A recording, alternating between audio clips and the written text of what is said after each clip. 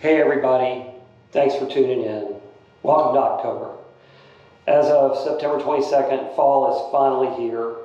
And since the last time I posted, there have been some changes in the market. There have been a little bit of a shift.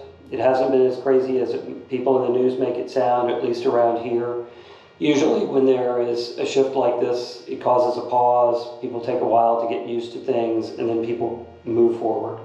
In the words of Mad Men, Don Draper, I have a life and it only goes in one direction, and that's forward. Those are good words to keep in mind as we move forward over the next quarter and see how things change and how our markets change in relation to some of the economic news that we're seeing these days. Rates are a little bit higher. The person who was all set to buy something in March but didn't find something and they lost their window to get a really affordable mortgage may be waiting because they think rates are going to come down. They're probably not, but my guess is they probably still need to move. And once they adjust to what their new mortgage is going to be, they will make decisions and move forward. There have been some price reductions in our market. There's a little bit more inventory, but not a lot more. There might be a little bit more selection for some buyers in some market segments, but things have not suddenly slipped into a buyer's market. Richmond is still considered a seller's market.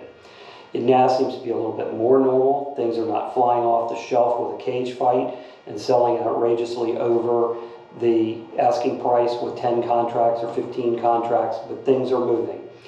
Weekend before last, I put a new listing on the market, sold it on contract day with multiple offers for just a little bit over ask.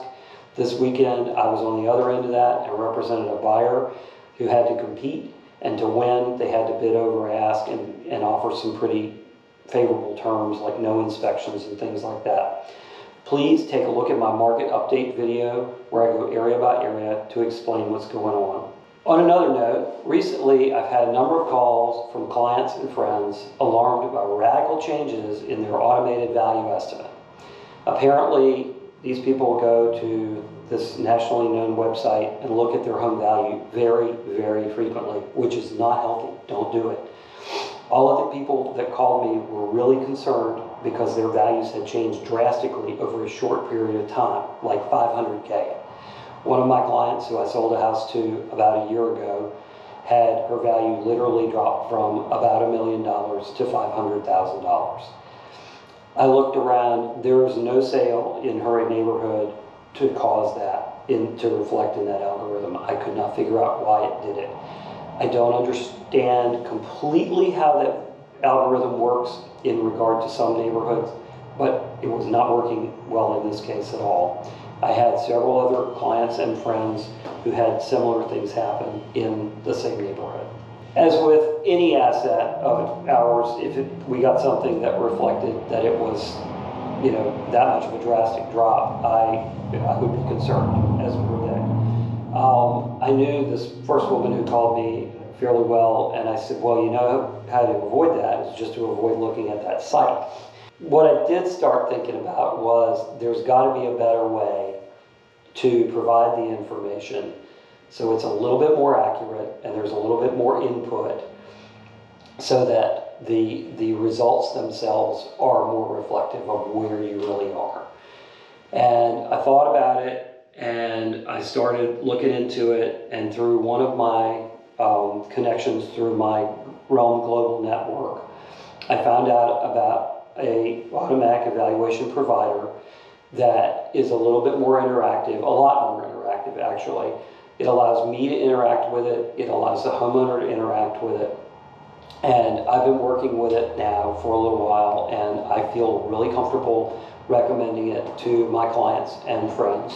So we are going to offer it to you, and there will be a blank underneath this, or if you'll send me your name and your address, I'll hook you up with it.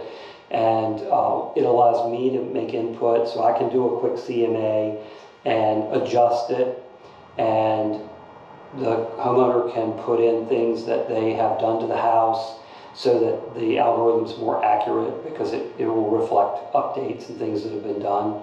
And I feel like it's a good product, and I feel like we're happy to offer it to people. And so please sign up for it. And if you have any questions about something specifically relating to your house, I am always happy to talk to you about that and see how I can help you understand, and also happy to talk to you about things that do affect the value of your house, like improvements or not doing improvements and how you fare. But please feel free to reach out to me by phone or text or email. My phone, 804-350-0879. My email is chris@smallre.net. And I'm happy to hear from you about this. And I want to thank you for looking at my October newsletter. And please, if you're watching this on YouTube, follow our channel, subscribe, and hit the bell so that when we do this again next month, you'll hear it. But thank you again for taking a look. Bye.